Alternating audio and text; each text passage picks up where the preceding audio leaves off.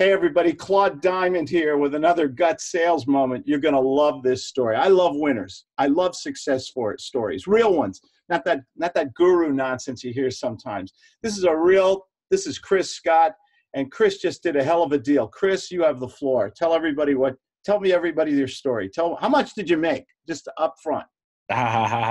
Well, I made 60,000. That's Wait, whoa. You gotta, 000. You got to. Yeah, it's not like you just walked down the street and found a dime. Say it with panache. 60,000. That's real money, man. That's real money. How'd you do it? Guts. I use guts the entire time, Claude. I no lie, stroking and nurturing. I was calling prospects. I got the guy on the phone. Hey, you wouldn't be interested in selling that house, would you? Well, yeah. Give me 200,000. Let's pretend I say yes to that, sir. Can you sign a contract today?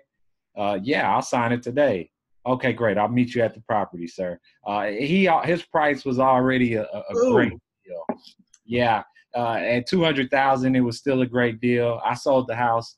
I ended up selling the house for 260. Did you sell the house? Sorry to interrupt. Did you sell the house or sell the contract? Did you do a guts arbitrage deal, or did you just sell the whole house complete? Absolutely. No, I did a guts arbitrage deal. I wholesaled the property to another buyer.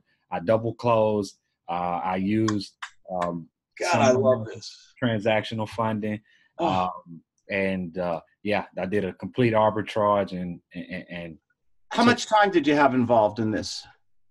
Exactly about 45 days. I set the contract out for 30 days. We had to do an extension because he had some bankruptcy issues and his property was behind on some taxes as well. So that prolonged our closing some, but exactly 45 days. The middle of December, I got the contract.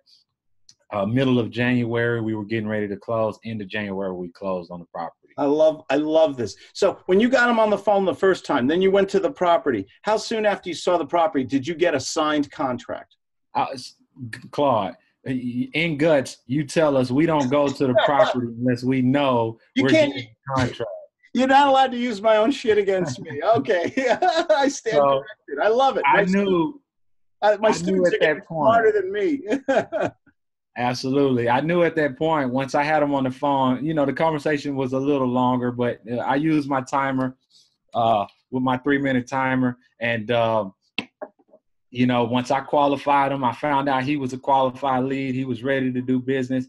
I asked him the question several times, sir, once I get there and we agree upon price, let's pretend I can give you this 200,000. Are you ready to do a contract? He's like, I'm not sure. I understand what you mean, sir. If we can agree on 200,000, are you ready to move forward and sign a contract with me today? Yeah. He said, yes, I'll be ready to sign it. So when I got there, I said, yeah, it looks like I like everything. I can't do 200. I'll do 285. He said, all right, I'll do that. And we inked it up. Right then and there, I left with the contract. Okay. You 185 or 285, I think. Yeah, no, 185. So you said 285. I said you didn't go up in price. You came down to 185. So you made they dropped it another 15,000. Absolutely. Okay. So then you got a side contract. So literally from one phone call, we call that the one phone call guts close. Skip the scripts, skip the begging, skip the kumbaya. How about that Super Bowl and just get right to the meat and potatoes, right? Right to the meat and potatoes. I love that. And then you went to the property. You got it. The guy liked you. He trusted you. You put it together. You developed that rapport. You got a signed contract that on the second meeting. Yes. The first meeting was the phone. Second meeting was in person. I loved it. I love this. You did your due diligence. You knew your prices on that. Now, this is the part I'm sure people are dying to hear. What did you sold that contract? Can you mind sharing that part, or is this a little too much sharing here? No, absolutely. What would you like to know? I'd like to know, where'd you find the guy? What did you do to find the investor or somebody else who wanted to live in the property? What did you do to find them, and how long did it take till you found a buyer who made you that $60,000? Absolutely. Great question. So Claude, I sent it out to, I got on the phone, I gave you a call and you said it's time to hustle, sir. It's time to get on that phone and make some calls. And I got on the phone, I made a ton of calls, and Who I did you had call? Who'd you uh, call? investors that I had, in my network. I've been doing this for not long, but just long enough to have a few people in my Rolodex. I made some calls. I asked people, hey, do you know anybody be interested in this deal? I didn't really find anybody from my network, but I reached out and I think of other investors in my neck of the woods or my neighborhood as Did you partners. use social media? No, not on this transaction. Okay. I reached out to one of my good buddies of mine who's also a real estate investor, and I told him, hey, I got this smoking hot deal, and I know you have been doing this 10 years. Let's partner on the deal. If you can bring me a buyer, I'll be willing to do 20% spread with you on the deal. So Okay. in actuality, this was a real home run. The actual spread was about an 80,000 spread. But since my partner brought the buyer, I gave him 20%, and he was able to get roughly about 18,000. I walked away with about 60 something thousand. Unbelievable. God, I love. And what's the time frame from when you got the contract signed to when you found your partner and boom, you got paid? What was the time frame on all this? This is roughly 45 days max. 45 days. Wait a second. 45 days for $60,000. That's a hell of a lot of Walmart greeting or making coffees at Starbucks, man. That is amazing to me. And Absolutely. wow. And how many total hours do you think actual work hours do you think you put into this? Actual work hours, maybe 20 hours, 20 actual hours. work hours. Yeah. I went to the property a couple times to meet with buyers. I talking to other buyers, looking for prospects, talking to other investors. And it might not, I don't want to be, too small on that amount, but 20 hours may be, more than what I actually spent on that deal. Wow. But not a lot at all. It was this deal was just like divine intervention. It just dropped out of the sky. I knew what to say at the right time, thanks to, guts and my guts coming through. Thank you. Stroking and nurturing will get you everywhere with me. Absolutely. Yeah, well, it's actually made a difference in my sales. You learned how to give good phone. You got right to the point. You were honest. You were direct. You asked questions. You were the authority figure. You stroked. You nurtured. You told stories. And here you are. What did the missus say when you came home with $60,000? What was that like? That was awesome. So I actually did a little something special. She didn't know what the exact closing date was. So I closed the property. I took some cash out, and I came home with a bag full of cash, and I just kind of threw it on the bed and said, hey, let's go to the spa. Oh, my God. A money bath. Yeah, let's go hang out. Honey, let's take a bath with Benjamin Franklin.